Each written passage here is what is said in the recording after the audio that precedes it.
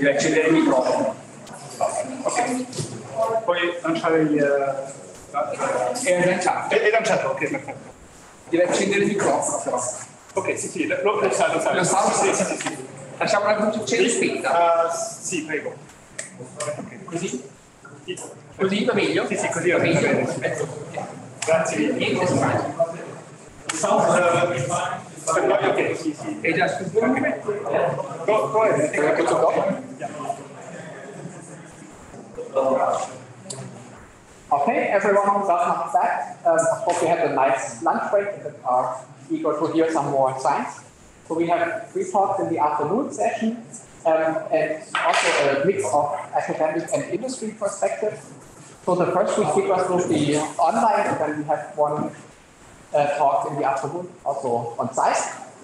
But I'm very happy to announce the first talk. So this will be given by Jakob Heudis on progress in end-to-end learning for the physical layer. And we are looking very much forward to your talk. Yeah, hello everybody. I hope you can hear me well. Yes.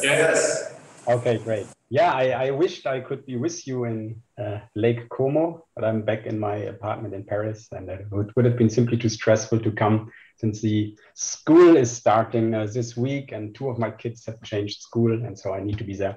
So I hope for your understanding.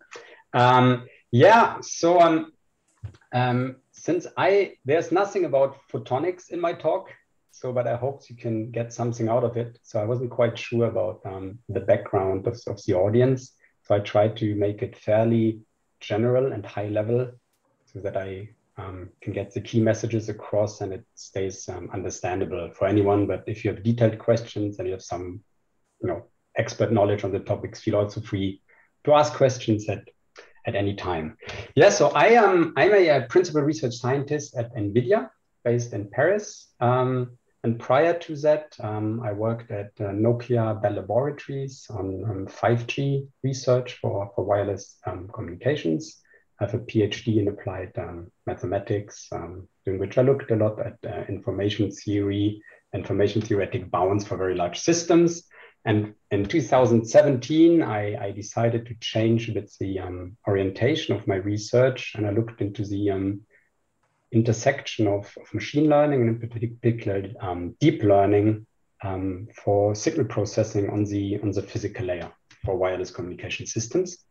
And I am particularly interested in the idea of end-to-end learning, on which I've worked for the last 5 years.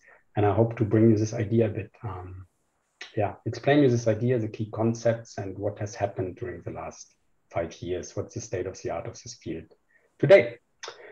Good. Okay. Let me start with the fundamental problem of communications as it was defined by Claude Shannon in 1948, which is that of reproducing at one point either exactly or approximately a message that has been selected at another point. And that's, of course, a fairly abstract definition. And the way we typically look at this is, of course, through a mathematical model that looks as follows. So we have a transmitter, which would like to communicate 1 out of m messages through a channel to a receiver. And the channel is simply a conditional distribution function, P of y given x, where y is what you observe and x is what you feed into the channel. So for now, x is a real valued vector of n dimensions, and n is sometimes called the number of channel uses. The transmitter has a power constraint because you can't radiate energy with infinite power. So typically we assume that the average power of x is equal to 1 per channel use. And then the receiver observes y and needs to predict which of the m messages has been sent. So this is as hat.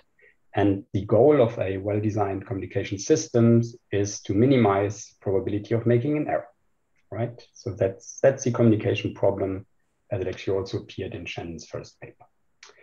Now, this is not something, of course, you can implement in practice. Let's have a look at how we design communication systems actually today. The first thing is that you start with a channel. Say, what is the channel which I would like to communicate? Is this a wireless channel? Is this an optical fiber? Is this underwater acoustics? Is this molecular communication channels and something like this? Then you start doing channel measurements and try to derive a channel model. So a mathematical description of what's going on. Sometimes you have stochastic channel models. You would need to have actually a way to draw random realizations of your channel that you can then work with. And once you have a channel model, you can start doing some hard thinking and come up with algorithms that you would implement in the transmitter and receiver side. And typically, we do not communicate one out of n messages. We communicate bits, right? So we have a vector, a binary representation of something that we want to get across the channel. Now, the drawbacks of this approach are that I would say any real physical model is intractable, and we need to find a compromise between tractability and the degree of realism. So, for example, in wireless, we often ignore hardware impairments, or we assume that there are a lot of algorithms in place that compensate for all of the non-linearities you might have in such a system. And so then we make this ideal assumption that, for example, hardware impairments do not exist. But despite whatever you do, there's always a residual mismatch between the channel model and the actual channel model over which you can communicate. And apart from that, it means essentially you design algorithms for this idealized channel model, and so they can never be fully optimal. The other drawback is that in many cases, we are able to derive optimal algorithms, but they are just too complex to put in for example, in a wireless device, in a handheld device where you have heavy constraints on the allowable complexity and power consumption. And so you need to also find the drawbacks there between complexity and performance. But let's zoom a little bit deeper now into each of these boxes, and there are further simplifications done. So as engineers, we are used to decompose a complex problem by splitting it into many smaller sub-problems, which we then try to solve close to optimality. And for example, in communications, where, for example, we get a binary vector that we want to communicate. And the first thing we do is we introduce some kind of redundancy through channel coding. Then you have modulation, then you need to insert, for example, pilot tones that will allow you to estimate the channel impulse response at the receiver. You have pulse shaping that will actually design the waveform or the spectral and temporal characteristics of what you're radiating with your antenna. And then in the receiver, you undo all of these things. You have a matched filter, you detect pilots, you estimate the channel, you demodulate what has been sent, and finally you have a channel decoder that allows you to recover the information bit. Now, the problem with this approach, while it's really robust, and we owe, for example, the 5G systems and Wi-Fi we have today to this approach, is that these blocks are individually optimized, often for their own metrics. So, for example, if you think about channel estimation, you optimize your channel estimation algorithm to minimize the mean squared error between your estimate and the actual channel realization. But you do not care actually about how well this channel estimator works. What you care about, what is the bit error rate I get at the output of my receiver.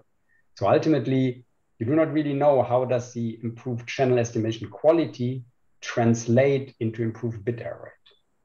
And so it would be actually much nicer to optimize all of these blocks jointly together for a single end-to-end performance metric.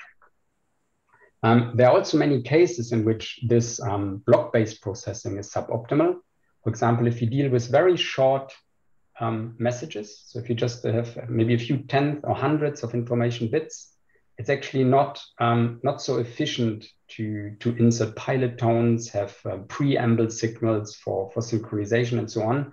You could actually communicate things much more efficiently if you would do this in one step.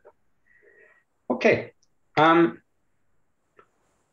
was just a bit of intro, and I would like to make some more general comments about what's the benefit or value of machine learning, in particular deep learning for communications. And these are the questions that I asked myself in 2017 when I decided that I wanted to work in this field.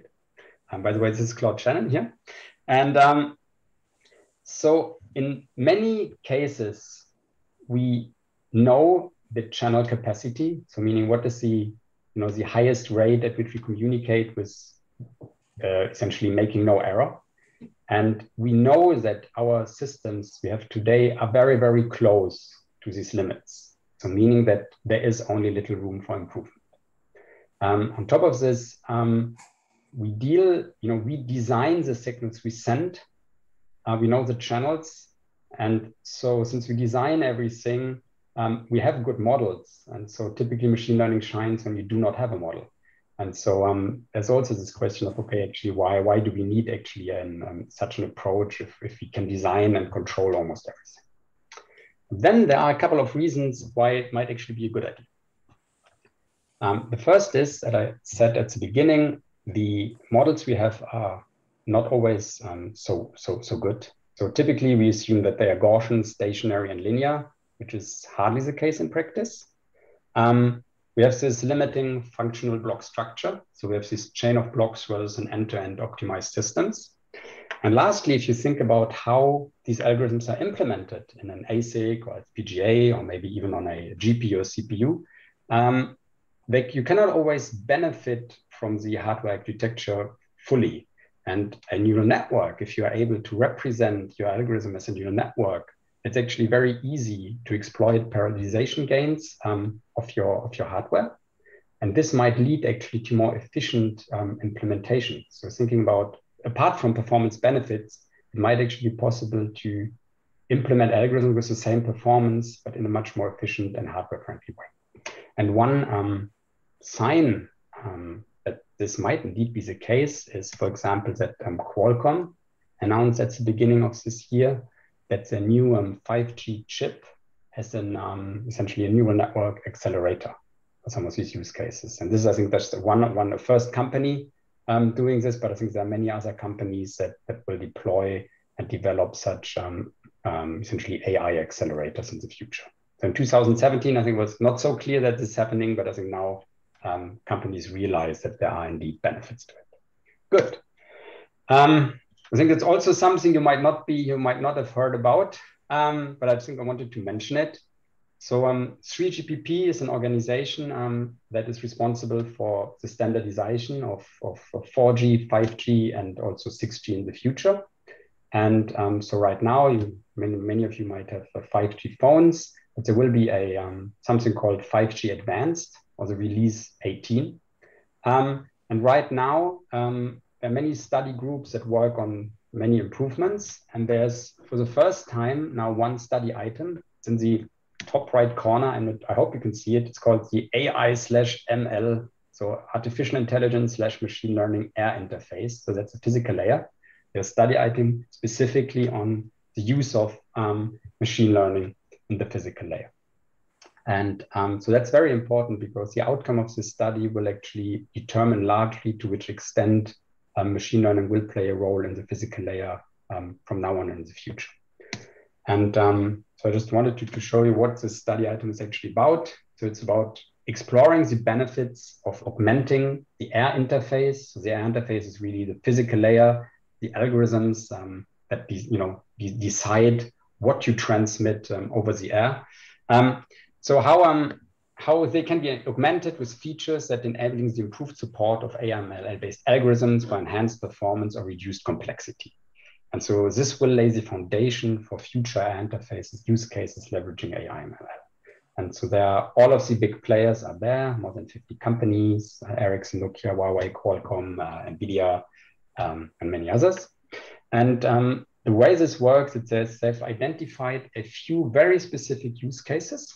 For example, how can we compress channel state information? So the estimated channel impulse response, can we compress this more efficiently with neural network techniques such as autoencoders?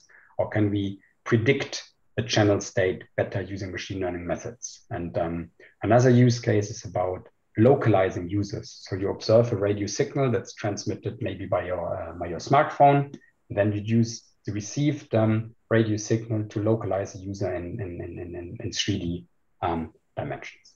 So if any of you is interested, can click on this link in the slide and you can access to, I think, more than a few hundred documents where all of the companies have provided some ideas and initial results of some of these use cases. Okay.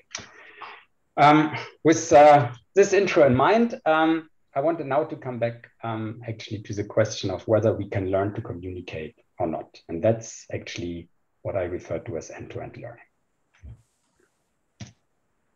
So, and the one way you can learn to communicate is by interpreting a communication system as an autoencoder. So if you think about it, you have bits coming into your system and bits coming out of your system. And ideally, the output would be equal to the input.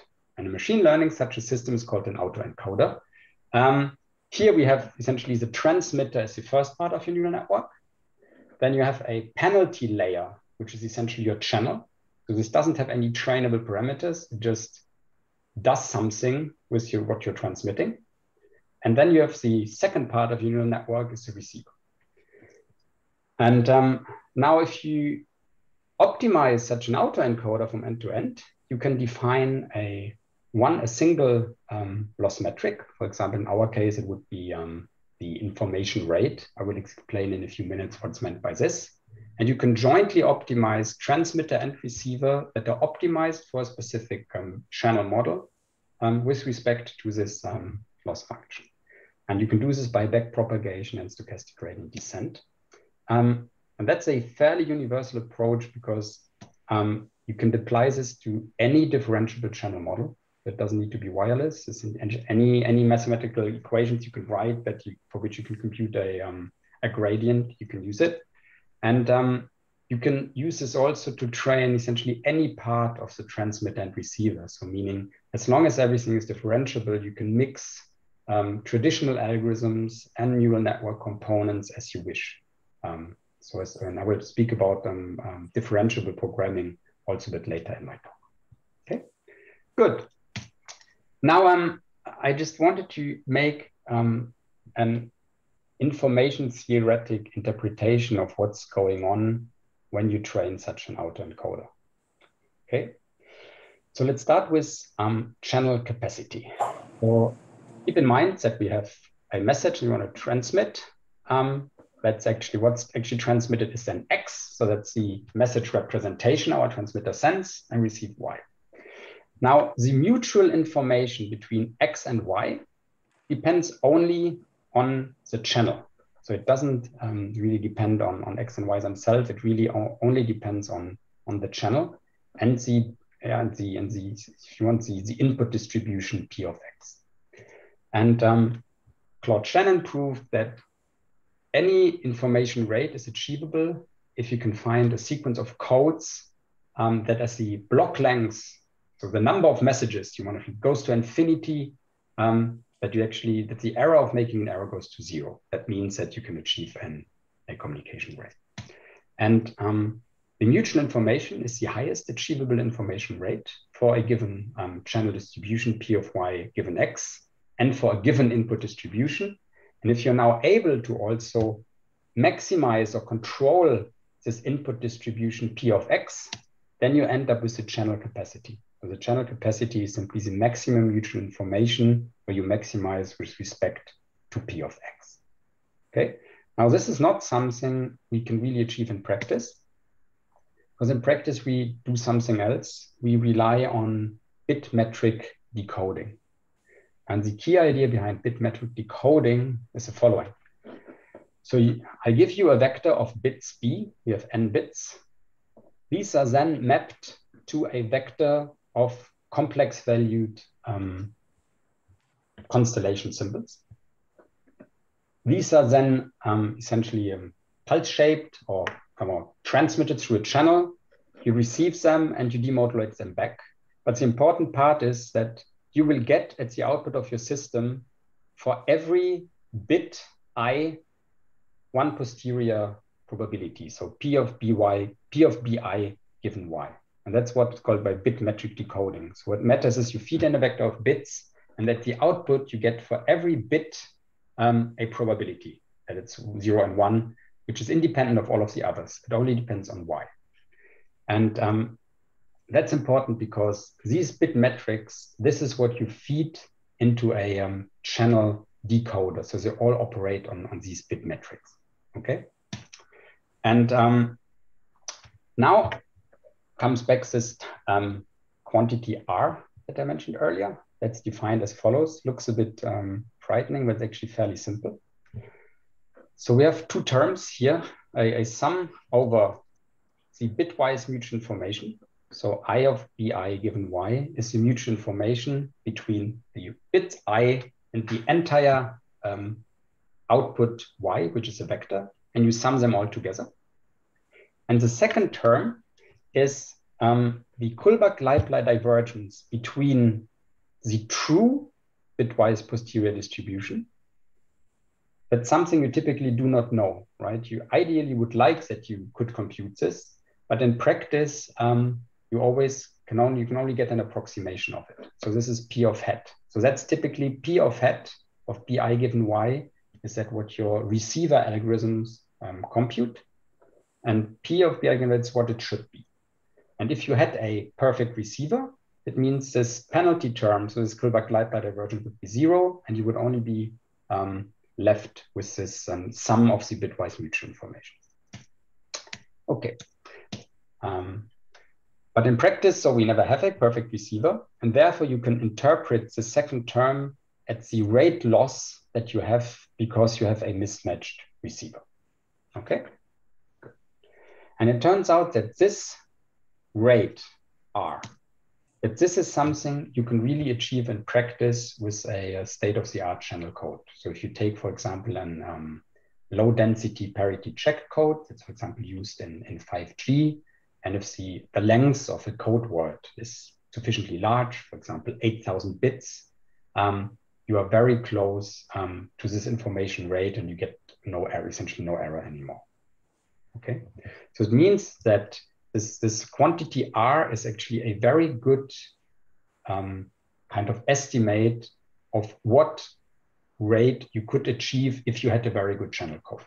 And I'll explain later why this now is important, this quantity R.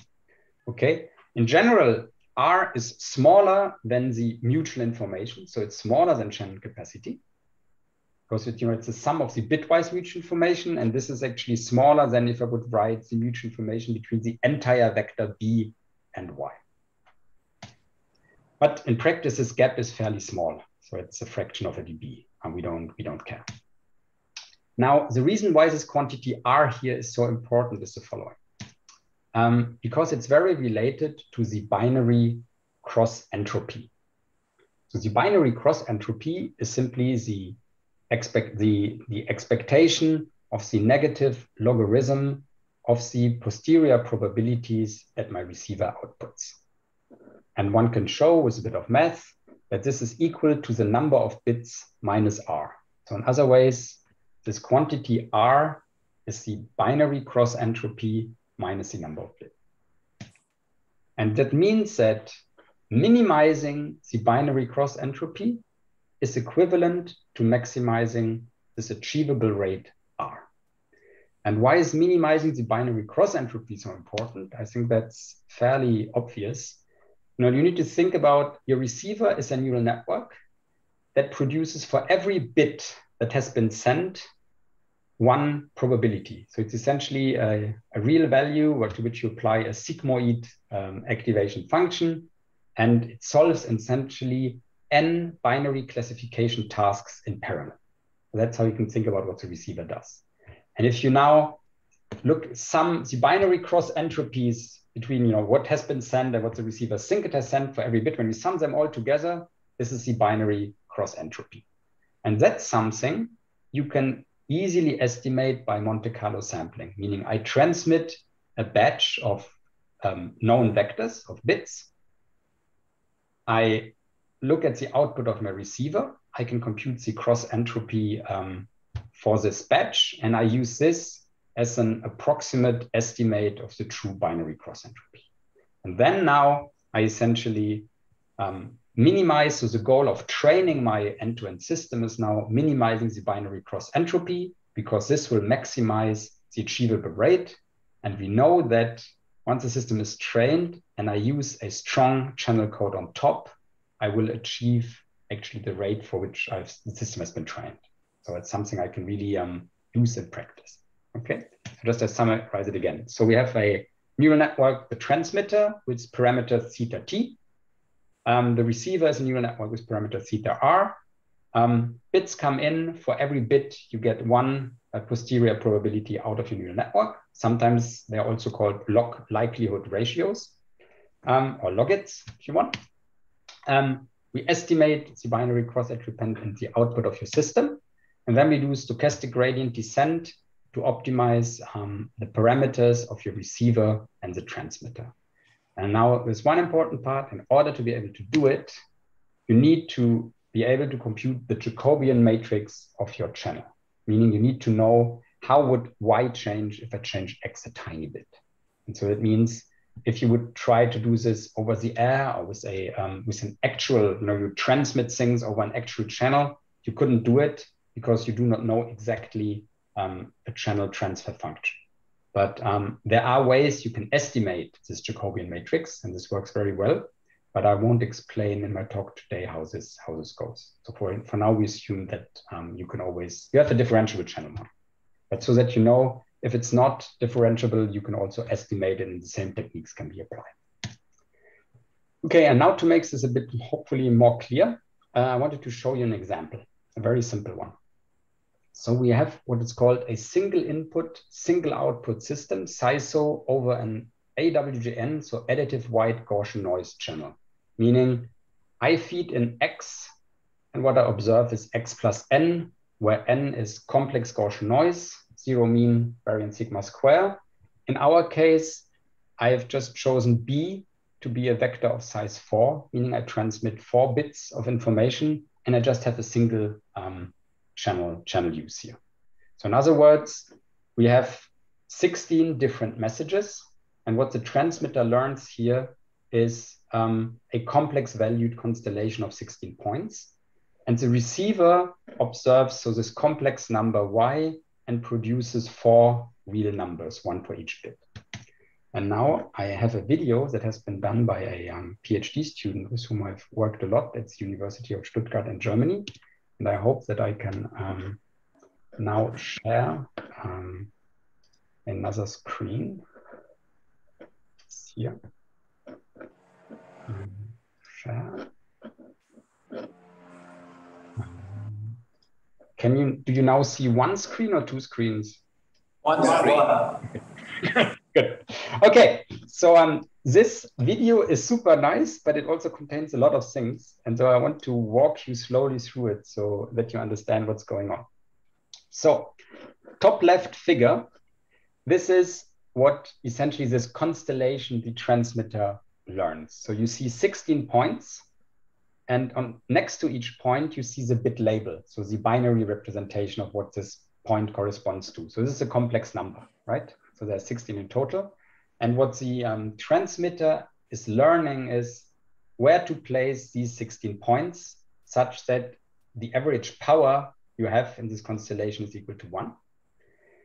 On the right-hand side, you see this, essentially this rate R as a function of the noise power, or the signal to noise ratio. So if you're higher to the right, meaning the noise power is smaller in dB scale. What you see in blue, this light blue color, this is Shannon capacity, meaning there is no point above this line possible. And then there are many other curves. And the one curve which is interesting is this, this dark purple color curve. I think that's the one I'm showing with my mouse pointer. And that corresponds to a very good baseline, which is called 16 QAM. So essentially the 16 points are arranged on a square, if you want. Okay, that's called 16 QAM. And where you then use an optimal maximum or posteriori receiver that for this channel model you can trivially derive. And so that's something that you would use in practice in the commercial system today. And then you have in this light purple, so this is this line here, this is what you would get with the constellation that is shown on the left-hand side. And this will develop, this will change actually. So this constellation is what we learn, and this will move a lot. But if you had the optimum receiver for this constellation, then you would get this light purple curve. And then you have a curve that we can't really see. This is the orange curve, the autoencoder. At the moment, it's 0. This is what you get when you also learn the receiver. So in other case, this light purple line here, this is assuming you had the perfect receiver, and in orange is what you get with the learned receiver. And now I will show you now a video where these things evolve over time as the training progresses, and you can see how the constellation changes and also how the rate behaves. And then on the top, on the bottom of this figure, you have 4 figures, and these correspond to the decision region for each of these 4 bits. So essentially, you observe a complex number, and now the neural receiver needs to assign a probability to each of the 4 bits. And essentially, you see now the decision regions for these 4 bits for what you observe, where the dark, the purple means it's a 1 and the blue means it's a 0. And yeah, and the decision region, this is essentially what the receiver will learn. So on the top left, you see that the transmitter learns where to place the points, and the receiver will actually learn the optimum decision region. And now we start the training with this, everything is randomly initialized here. And now we see what's happening. So you see that these points start to move across. Also the orange curve here is coming up because the receiver actually learned something. And what will happen at some point is that our transmitter now clusters these points together. So I stop here now. So essentially right now, it has created clusters of points where always 4 bits are essentially merged together, meaning in total, I have only 2 bits left that I can distinguish. And these are the first bit and the second bit. So you see these decision regions, all zeros on the top right corner, all ones bottom left corner. And for the second bit is actually just a mirrored version of it. Now, of course, we actually worse with respect to this baseline we try to beat. And now let's see what happens as the training progresses.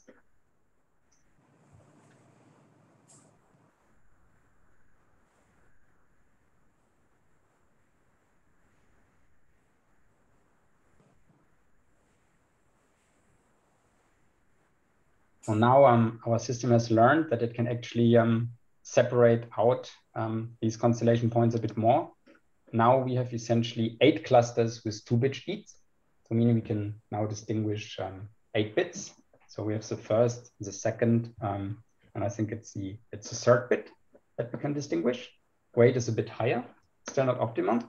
And now as the training progresses, you can imagine that the transmitter will also now learn to spread these 16 points out a bit more in an optimized manner.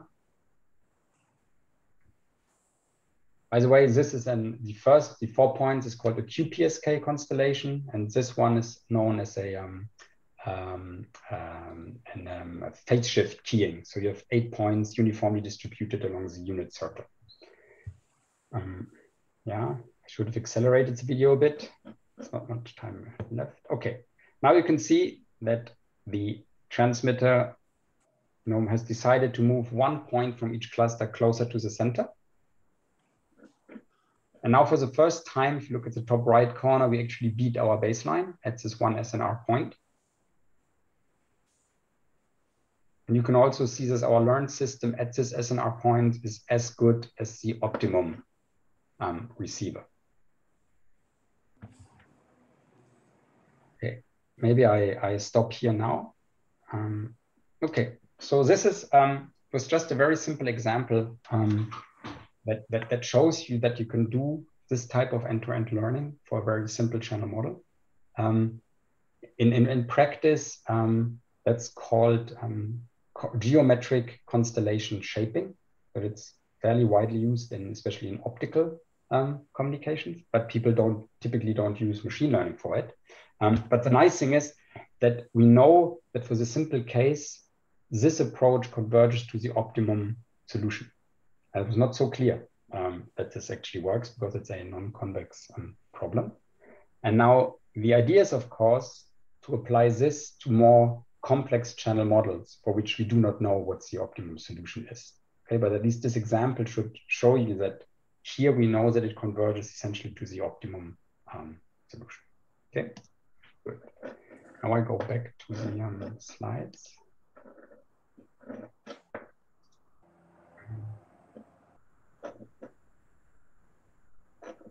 I need to go back to full screen, otherwise it won't work.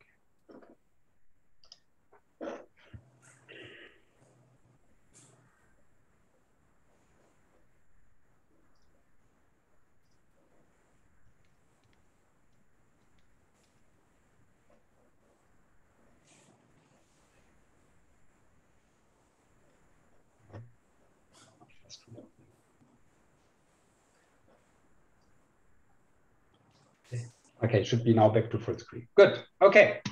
By the way, if any one of you is interested, in my slides, there's a link here to a Google Collaboratory Jupyter notebook. You can click on it, and there's the entire code to reproduce essentially this example using a software library about which I speak in the last couple of minutes or so. So you can just click on it, it will point to a website. You can run the same code, train the neural network for this one. Okay, now this is a nice concept, but it has many let's say shortcomings or problems that come with it. So in theory, we know that channel capacity is an achievable rate. Neural networks are universal function approximators. So they should in principle be able to approximate the scheme, and autocodant-based communication should actually be capacity achieving. But the problem with this is that it suffers from exponential training and computational complexity. And the reason is, now from the example that I showed to you, I just had 4 bits of input. But in practice, you would like to have, let's say, 1,000 bits or 5,000 bits of input, meaning you have 2 to the power of 1,000 possible inputs. And if you use a simple, like an MLP or something like this, it just doesn't work at all because of the curse of dimensionality just explodes and it essentially doesn't work. And just here an example. So in the bottom, you see the bit error rate for an LDPC code for various block lengths. And it shows you, as n, for example, if you have 128 bits, you have the top right. And if you have 16,000 bits, that's when you really reach channel capacity. And learning a scheme for such a long block length is actually not so trivial. I just have an example here. If you would use a simple MLP 2 hidden layer kind of structure for the transmitter and receiver, where you have essentially twice the number of neurons as bits, you have for a code of a length 16,000, I don't know, how much is it? 800 million of weights, and that's just totally elusive. That's crazy. It doesn't fit on any machine. And you can design actually an LDPC encoder that can run on a Raspberry Pi with little complexity and achieves this power. So actually doing this brute force approach is not working. And so for this reason, one needs to spend a lot of time choosing the right neural network architecture or combining neural network components and traditional algorithms. And I just wanted to mention here a couple of things. So there have been people that have invented a very nice architecture. These are called turbo autoencoders. I have a slide on this, I think, next. People have leveraged deep CNNs for receivers that reduce complexity by a wide margin and improve performance. And you can also very nicely mix these things. So for example, what we have done a lot in the past and we're still doing is we actually never tried to learn the channel code itself. So we just learn everything that's after the channel encoder and before the channel decoder, and then use this together with a classic decoder, because that's typically much more efficient and also brings a lot of gain. So we haven't seen a lot of gains for channel code, pure channel coding using neural networks yet. There has been some interesting work using graph neural networks for this, but still the complexity is too high to make it actually worthwhile to be used in practice. So I mentioned this turbo autoencoder idea. So this is something where people have managed to train autoencoders for fairly large block lengths, up to a couple of 100 bits. And the key idea here is to leverage this turbo principle you have in communications. I'm not sure if many of you know this, but so the key idea is you have a vector of bits u that's coming in. You feed this into a CNN, and that produces some symbols x1. But at the same time, you take a permutated version of this vector u that you feed into another CNN of the same structure, but with different weights, and you get another representation, essentially, of the same bits, that x2. And these are concatenated and transmitted over the channel. And what you now do at the receiver side is that you have one CNN that looks at the first part, and another one that looks at the second part, but they exchange information between them. And this seems to work extremely well. Here's just so that you have an idea. Here's a block error rate versus SNR curve where you have a block length of 64 bits that are encoded into 128 coded bits. In black, so this black line is a theoretical approximation of what you should be able to, what could you ultimately achieve, or it's a bound, essentially, upper bound on what you could achieve. In purple is kind of the best known scheme we have today. That would be done by polar codes using essentially list decoding. You have a cyclic redundancy check on top. So that's what's used, for example, in 5G for very short control messages. And then you have LTE code from, essentially that was used in 3G. And what's important now for us is you have this green dashed line, that's the LTE turbo code. And sorry, it's 4G. And then you have this, essentially this turbo autoencoder in dashed line, and it's fairly close. And it was kind of a breakthrough to be actually able to show that you can learn even such an autoencoder for such a block length. By now, I think you can do it even for longer code, but I think that actually was a fairly important breakthrough. Then I wanted to highlight something. So you can also, you do not only need, you cannot learn far more things. So we can learn codes, we can learn new way to modulate bits and so on, but you can also learn pulse shapes. So I haven't spoken about this. So in our channel representation is typically you do not see it because that happens, essentially it's part of the channel if you want. But typically once you have your constellation symbols, these are mapped onto a pulse shape. And that actually determines the time domain signal that you send out over the air or over an optical fiber.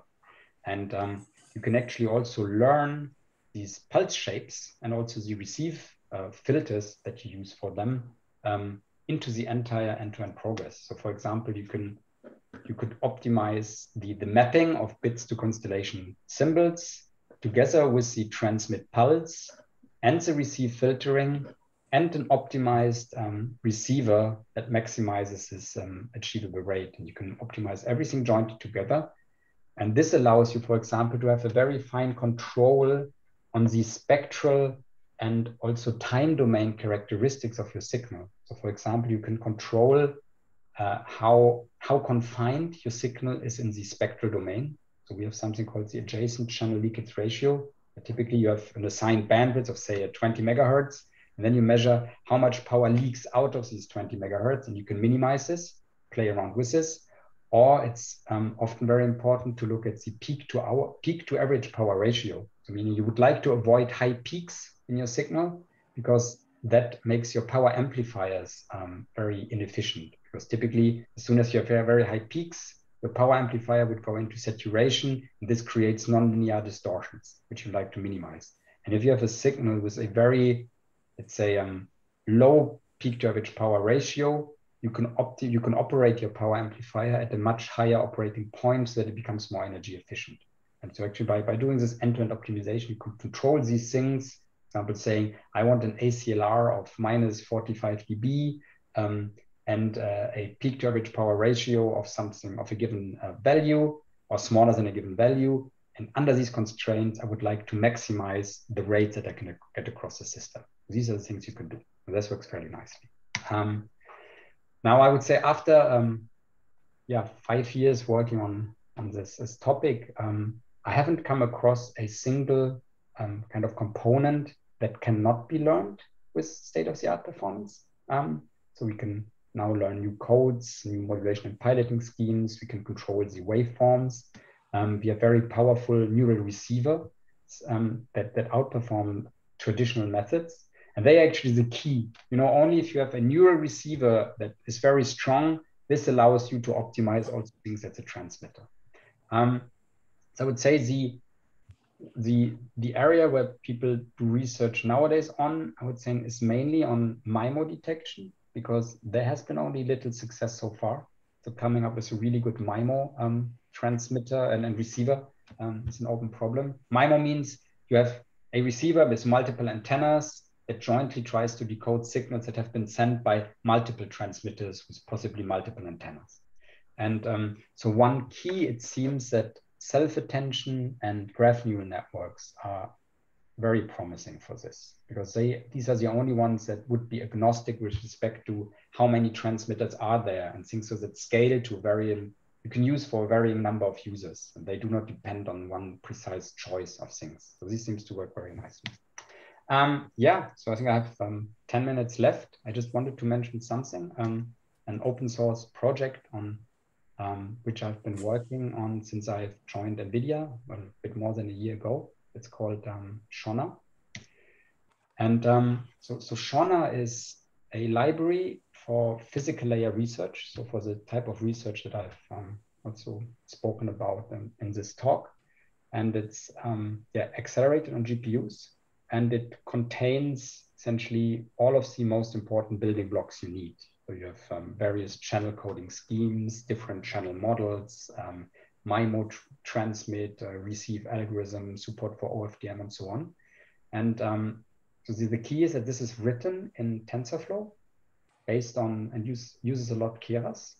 And for example, the notebook that I've linked into these slides, this is also written in Shona. And so I would say the reason why we have done this is that we need these differentiable link lemma simulations. So whatever we do in order to do gradient-based optimization, we must be able to compute derivatives of all of the blocks we have. And so essentially I've written a link level simulator where all of the blocks, all of the algorithms are written in TensorFlow and then wrapped as Keras layers. And this allows you to easily connect them together and also replace some components with neural networks. You can have, say, I have a modulator, I have a coder, a modulator, then I have a neural network, I have my channel, I have another neural network, and then I have my channel decoder. And I can optimize everything from end to end. Wherever I have trainable parameters, I can get gradients for them. And if not, that's also not a problem. And so it's really a differentiable link level simulator. What's also important for us is, since we run all the time very long Monte Carlo simulations to get these bit arrayed curves, having this in TensorFlow is very nice, because the first dimension is like in deep learning, it's always the batch size, so the number of Monte Carlo trials. And if you have a large GPU, you can run 10,000s of examples essentially in one batch and get these curves orders of magnitude faster than you're used to.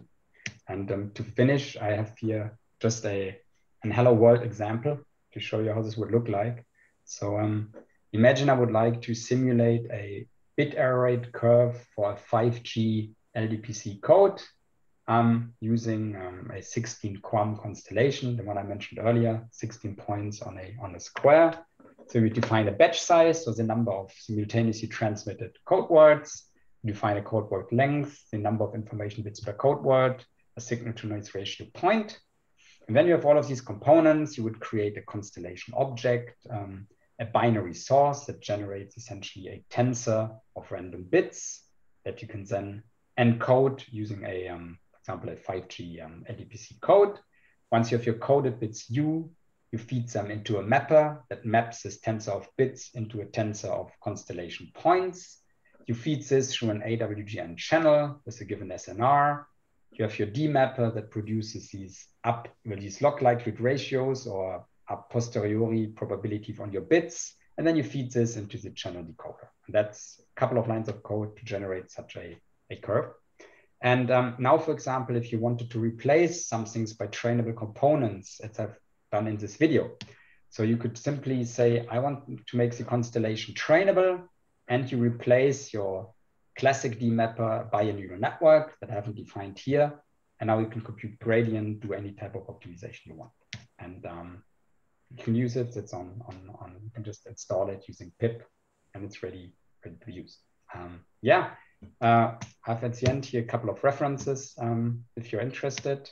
And that's essentially what I wanted to speak about today. So I hope that was useful for some of you. If you have any questions, yeah, we have a couple of minutes, I guess. Yeah, thank you very much for this nice talk. There is plenty of space for questions.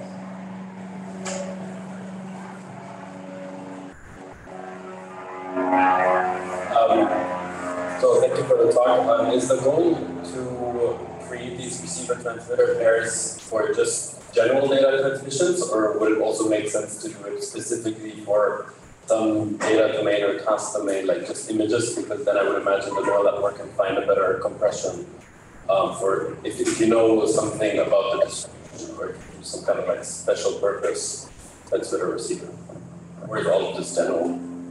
Yeah. I must say the voice quality was not stellar, so I only got a few bits, but I think I understood the questions. I think the question was, correct me if it's not correct, that if you want to do this for a specific purpose, so where you know something about if it's not just random bits that you want to communicate, but a specific type of data, for example, images or other sources of information. If that's a question, then the answer is yes, and there has been work on this. So for example, you can skip totally this source coding part where you transform your data into binary representation. So for example, you could go directly feed an image into this neural network that transmit it. And for example, at the receiver side, you could either say, okay, I want to reconstruct the image, or you could even say, okay, I want to classify or do image segmentation or something like this. And you would train then everything from end to end with respect to one specific, say, data type and also application. You could simply integrate the transmission of information into the overall machine learning problem that you would like to solve. So essentially make the communication part, make communication a part of the distributed machine learning problem you would like to solve. Was this roughly the question? Yeah, that was exactly the question. So, okay. So is this doable in the physical layer, like for future network generations, to have, let's say, if the data transmitted is an image, then use this neural network, and otherwise use a different one, and so on? Is this doable? I mean, it's doable, but the big problem I see for now is that the current protocol stack we have would not allow you to do it. Because you have the image sits on your application layer and not on the physical layer. And you need to bypass essentially many layers to actually tell the physical layer, please use the output of this neural network, to transmit, that's what should be transmitted. And you need to skip a lot of parts. And right now, with the current protocol structure, it's just not possible to do such a thing. And and then the question is also, how much do you really gain by doing this end-to-end optimization? So there has been some work, but I think you get the lion's share of the gain purely on the application layer. So if you think about, for example, video compression, if you skip this communication part and just learn a compression schemes using neural network, I think that's how you get state-of-the-art performance. And most likely you can use traditional approaches to get it with roughly the same performance. So I think it will be hard to justify why you would really like to do this in practice. So, but you could, but as I said, so there's a problem of protocols and standardization. I don't think there's any way you could do it right now. And the second part is really how big are the practical gains. And I think it's most likely get 90% without doing it. Thank you. So, Roy, thank you very much for the presentation. I think for every PhD student that is working with machine learning communications, your papers are a mandatory reading, okay? And I have actually 3 questions, but maybe I will resume in 2 questions. First question is, did you assume that the Jacobian matrix was an identity matrix when you were in the joint optimization? So here, this is what I've shown to you. The channel is an identity matrix, and you add noise if you want. Yeah. So, but do you see some motivation to use another type of Jacobian, or should you use all the time just an identity matrix? Oh, okay. No. So this thing is it really depends on what you do. For example, this was just an example. So typically, these channel models are much more complex. So typically, you have here a convolution. You interpret X is actually, so it's a vector, and you implement a convolution with, you have a time varying channel impulse response. So your channel goes through a time varying channel impulse response. And that's something you generate with, you have many channel models you can use, and that's what's then used for training. So you actually do the end-to-end learning over an entire channel model, so on millions of different realizations of this channel model, because it's important that if you want to use this in practice, that your system cannot overfit to a single channel realization, but it should work under essentially whatever it sees in practice. And you see should be optimized for this. Yeah, because I have another way of thinking on this. In my point of view, we always should fix the Jacobian to be an identity. And all this generalization will come in the loss function, because in the forward propagation, you will collect all the difference between the different likelihoods or different channel models, and the back propagation comes just to learn the encoder and the decoder part. So in my point of view, since we are not learning any weight or parameter in the channel model, we should just fix it, freeze this model, and pass the gradient like a identity Jacobian. So I didn't quite understood what is the benefit of adding more gradients to this learning if we are not adapting the channel model itself. Okay, so this very simple example why I think this doesn't work. So for example, imagine your channel is not y equals x plus n, but it's y equals h times x plus n, and h is a random, complex, radially distributed, essentially number, changes all the time.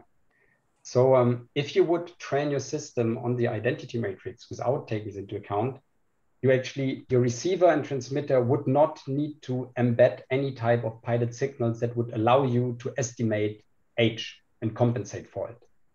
And so in order so that your entire system actually accounts for this and say, hey, I need to learn a way to communicate over this channel that does a random scaling and phase rotation of my signal, you must include this during training. So I don't see a way how you cannot do it. So okay. If we go to fiber channel, they consider wireless with manual. Yes. It's very different. Oh. It's very different. It's very different. So, and I think for optical fiber, indeed, everything would be static. You could overfit to it.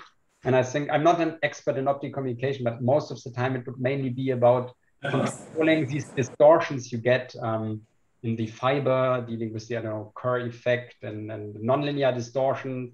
And because my second question was in this more or less direction of fiber, because I really like this idea of end-to-end learning.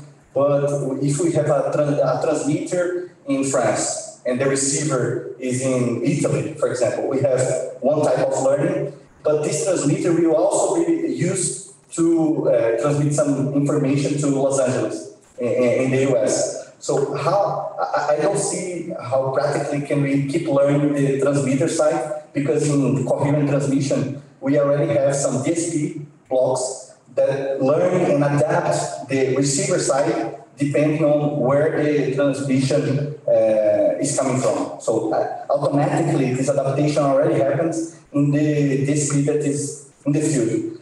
But for the transmitter side, as I said, if we use the same transmitter to come to Italy or the US from France, this will oblige us to keep learning the transmitter as well. And differently from training just the receiver, where we have all the information to do the training, let's say the regression training, for example, the supervised training. In the receiver, we don't have actually the data available easily from the receiver side. So my only point is, what would be the possible solution? Because I don't see end-to-end learning as a flexible solution that will have a flexible application, as just having the neural network in the receiver. Thank you. I must admit that I got 50% of. Oh, sorry. Anyway, I mean, for the sake of time, I guess it was interesting what you said, but I think a question or a comment. Otherwise, could you put it in one sentence? Yeah. So basically, it's the flexibility problem. So the same systems need to be retrained all the time. And training the receiver side is much more challenging than training training the receiver side is much more easier to train than training the transmitter side. So my question is about the flexibility. How do you see us training the transmitter side in end-to-end learning? Got the question. Yeah, the thing is, I cannot really respond to optical communications because I really don't know on which time scale these things change. So at least let me respond for wireless. So I don't think end-to-end learning where you would dynamically change something on the transmitter side is feasible. Because you spend all your budget and time on sending training signals, and most likely it doesn't make sense.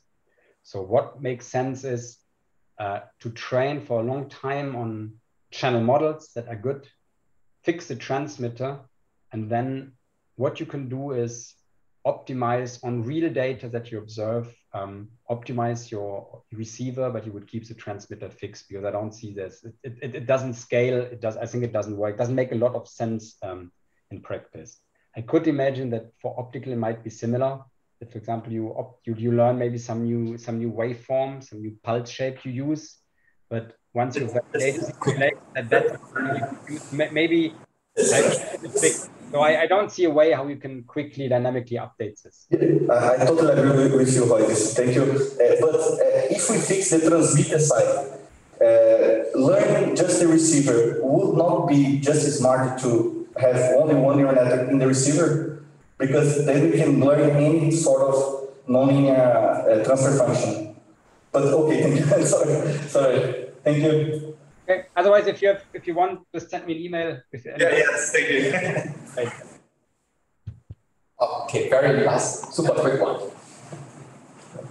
Yes, thanks for the nice talk. So one quick question about autoencoder with the convolution neural network. So what would be kernel sizes and number of parameters you would need in this case?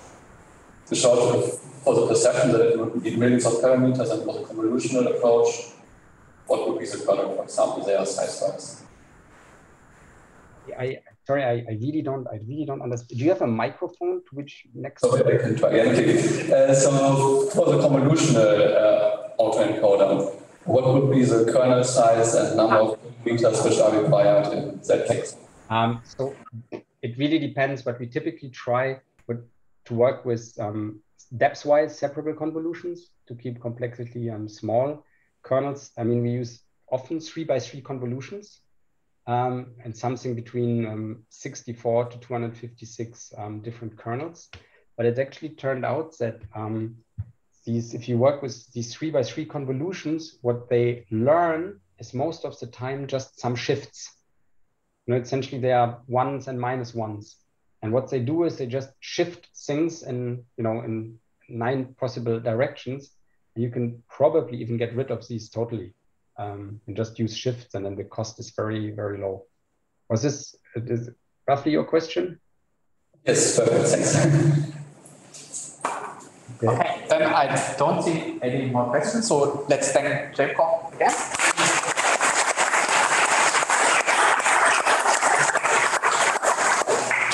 Thank you. and thank you all for the discussion. Then we have now time for the coffee break, which will be roughly half an hour. Well, let's come back at 1/4, so we don't shift too much. So 20 minutes, 20 plus minutes. Can we stop online as well? Yeah, so let's go to the 9 again. Everybody have a great, have a great school. Bye-bye.